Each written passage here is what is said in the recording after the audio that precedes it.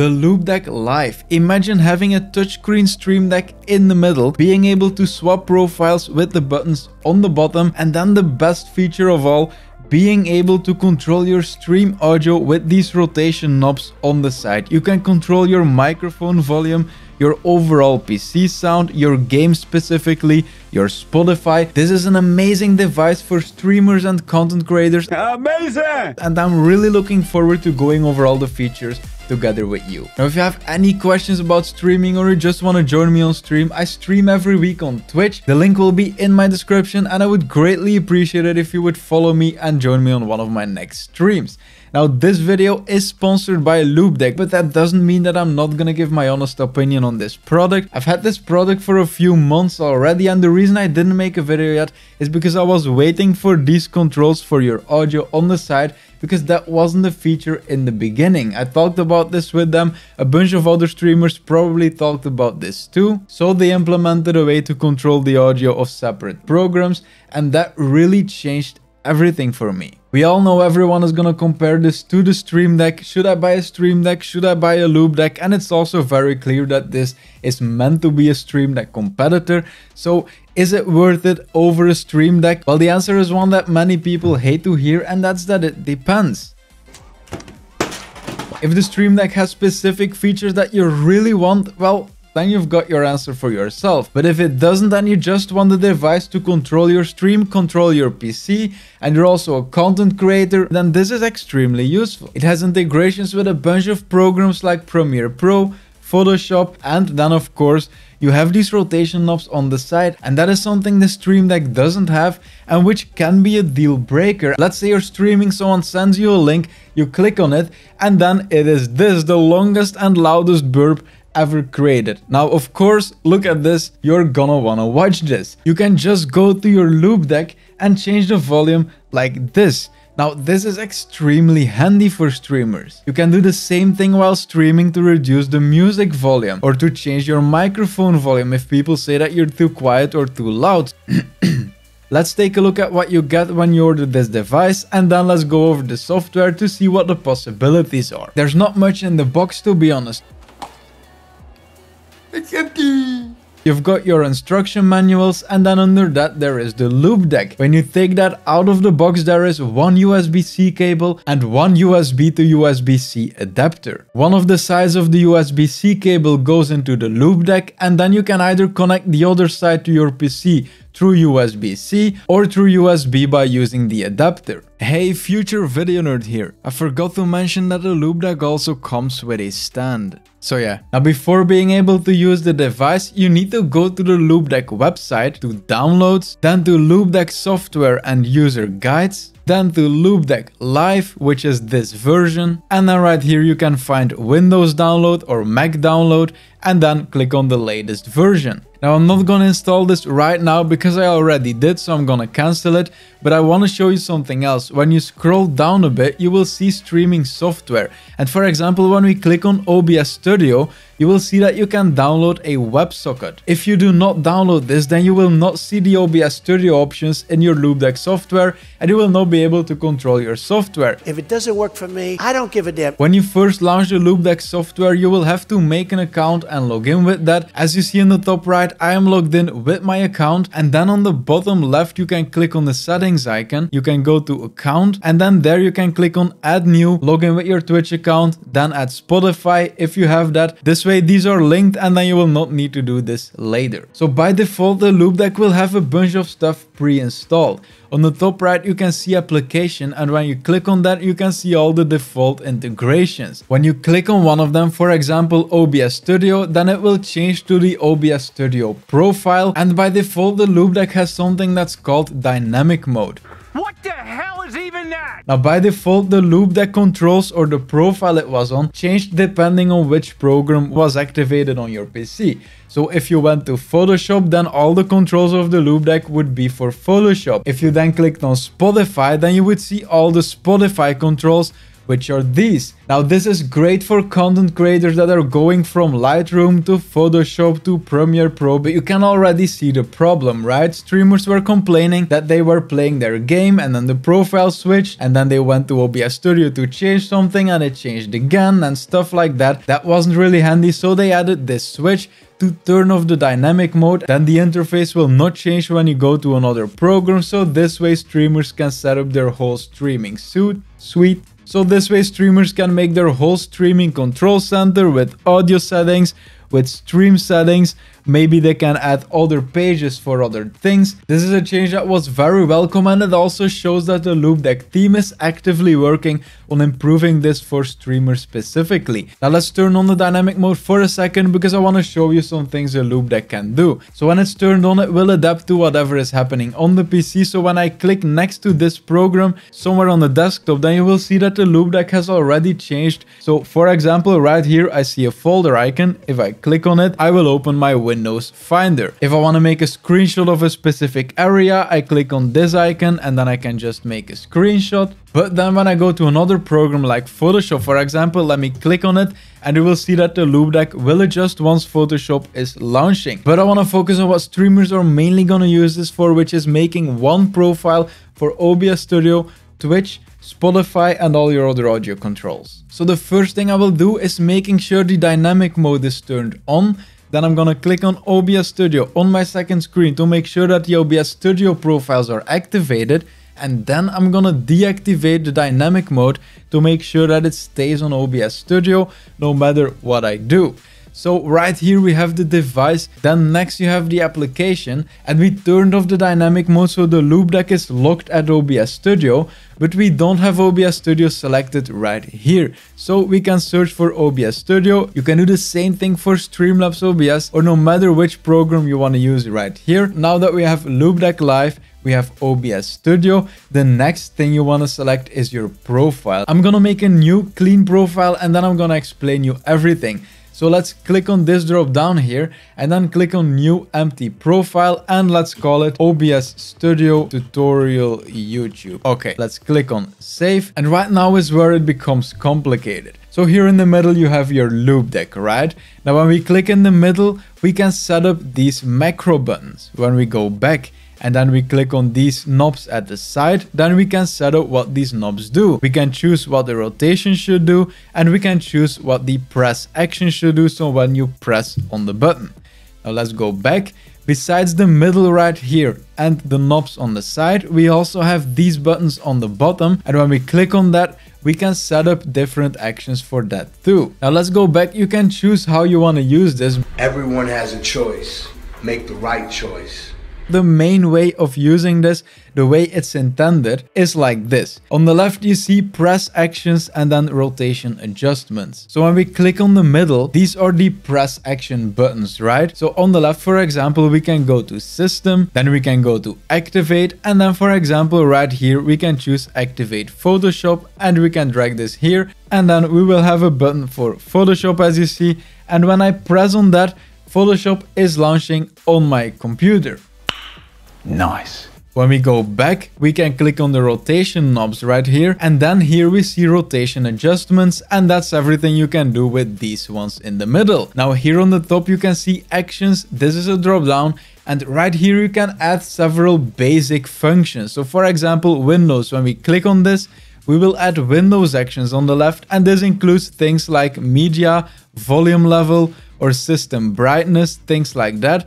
We can click on actions again, and then we can add Spotify, and then after that we can add Twitch, for example. If for some reason you don't see it here or it doesn't work, don't forget that when you go to settings and then go to account, you can log in with your Twitch and your Spotify account right here. So we were in the rotation knob settings, right? So let's click on them again, and then for example we can go to Windows, to media, and then volume level, and we can drag this to this rectangle right here. So right now when I go here to my Windows sound and I rotate this knob, you will see that I'm changing it with the Loupedeck. Amazing. And for example here, special sources, this is the audio that you've added in your mixer in OBS Studio.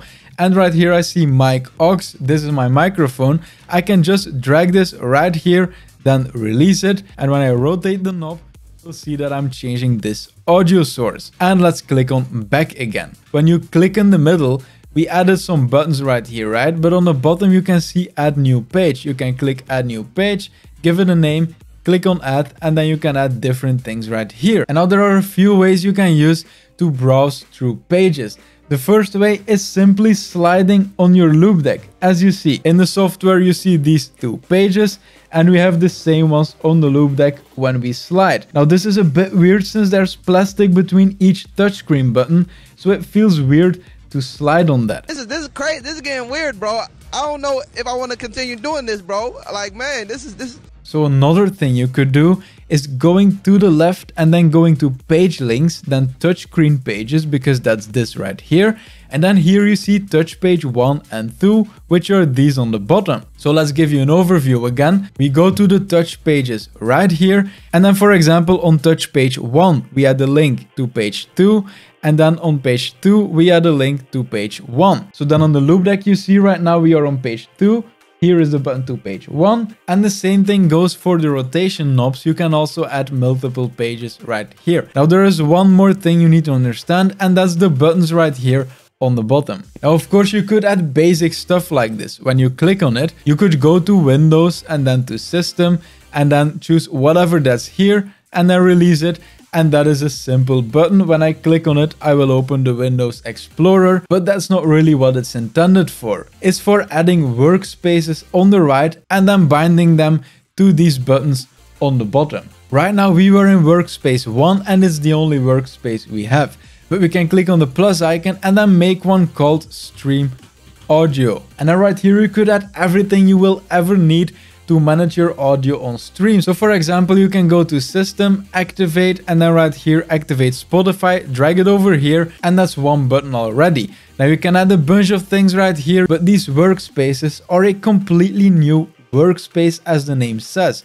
So when I click on workspace 1 again, you will see that this is what we added before. Now this also includes the functions from these knobs. So one workspace is the settings of the middle of the screen and these knobs. So how do you manage this? Well, you click on the buttons on the bottom and then you drag workspace 1 to button 1 and then for example stream audio to button 2. And right now you will see that on my Loupedeck button 1 and 2 are glowing. When I click on 1, I get this, and when I click on 2, I get the other thing we added for the stream audio control. When I click on 1 again, I go back here. Now, why would you need this? To organize your Loupedeck, to organize your whole workflow, and to get different workflows, as they say, to manage everything. Now, a big feature that's missing here, and they told me that they are working on it, but apparently it's not that easy to implement. You cannot change the icons of the default functions right now. The way you can do it right now is making a custom action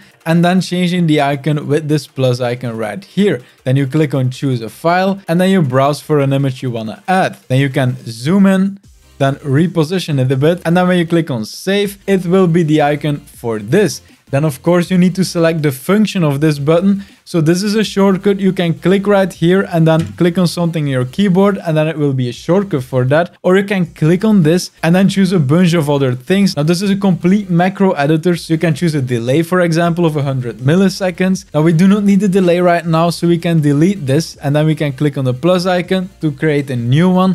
And then on the left, for example, you see Twitch create a clip. We can drag this over here and then this will be a macro button for Twitch create a clip. So this way you can add an icon to a simple function. You can give it a name, for example, clip, and then you can click on save. And then right now we have a custom macro button that's called clip, and we can drag this to our Loupedeck. And then right now when we go to that specific page, you will see that it's a button on my Loupedeck. And then since I open Twitch right now, you can see that there are a bunch of other things you can do with your Twitch. For example, clearing your chat, putting your chat in slow mode, putting your chat in follower only mode, and then also send chat message, which is very useful. You can click on the plus icon and then has something right here, for example, exclamation mark commands. You click on save, you add this to the Loupedeck, and then let's go to my Twitch. And then when a viewer asks you what your commands are, you can just click on this button. It will post it in chat, and then as you see, my chatbot replies with my commands. The thing I'm gonna use this for is I'm gonna make macro buttons for all my videos. And then when a viewer comes into my chat and he asks me for the best audio filters in OBS Studio, I just go to my OBS Studio tutorials, I click on audio filters, and then I will automatically post a link to that guide in my Twitch chat. By the way, this is just a perfect opportunity. I'm sorry, but if you want to follow me on Twitch, You tell me what you think. I don't think so. click this follow button right here. It's really simple. You will get a notification when I go live, and I would greatly appreciate that. Let's go back to Loupedeck, click on back right here, and there is one thing left to show you, and that's adding your audio controls on your Loupedeck. When we click on the rotation knobs right here, you see that we have one dial page, right? And we can add a bunch of things right here, but we can make a new page, and instead of adding a normal page, we can add volume mixer output. Then click on add and then click on the page right here. Now you see that it is empty right here, but it will not be empty on your Loupedeck. Now when we go to our Windows sound settings, let's right click here, go to sound settings, then scroll to the bottom to app volume and device preferences. Now let's make it a bit bigger. All the programs that you see right here that are making sound on your PC will be on the Loupedeck. But we don't see it on my Loupedeck yet, and that's because I'm not on this page on my Loupedeck. We can go back, we can go here to these buttons, then we can go to the left. Let's close everything to make it a bit more clear. And then right here you see page links. Then we have touchscreen pages, which are these pages right here. But we also have dial pages, and that's these pages right here of these dials on the side. Then dial page 2 is this one right here, the orange page. And now we can go back, go to these buttons, and then drag dial page to button 7, for example. Now you see that this dial page is empty, but as I said, it will just be filled with all programs that are active on your PC. So right now when we click on button 7 on this Loupedeck, it will go to this dial page and we will see the programs on our PC. Now one extra thing, because we don't see our microphone right here. So what you want to do now is you want to make sure that your microphone, let me grab OBS Studio, is a separate source right here. You will probably know how to do this, but you can go to the settings, audio, mic auxiliary, and then add your microphone right there. And now when we go to Loupedeck, we can go to rotation adjustments, to OBS Studio, to special sources, and right here we see mic aux. So right now let's go back, go to the dial pages, go to the dial page that's orange because that's the one that will be your Windows sounds, and then you drag your mic aux to the first position or whatever position you want. You release it right here on this rectangle, and then right now on the Loupedeck you will see that first you have mic aux because that's what we added right here in the software, and then all the empty ones will be filled with things that are playing on your PC. So your game, Spotify, then your general PC sound. This is Windows sound, so I think this is like error sounds and stuff like that. I'm not entirely sure, but I think it is. So that way we have complete control over our audio, and we have the touch things in the middle. To my knowledge, streamers are people who want to customize everything exactly to their own needs. So the fact that you can do so much stuff with this, despite it being complicated, for me it's a positive thing instead of a negative one. If you have any questions about this, or you're looking for recommendations or stuff like that, you can ask it in the comments, or you can ask it in the Discord. We are almost at 10,000 members, so you can join that. People are helping each other there. It's filled with streamers. It's a great place to be if you're interested in streaming. And if you want to buy a Loupedeck, there will be a link on top of my description. Don't forget to follow me on Twitch if you're interested in streaming. I would really appreciate that, and I will see you in the next one. Have a nice day. The Video Nerd made the best audio banana video ever, but I still couldn't manage to get it all working. Well, was it the best one ever then? But thanks, man.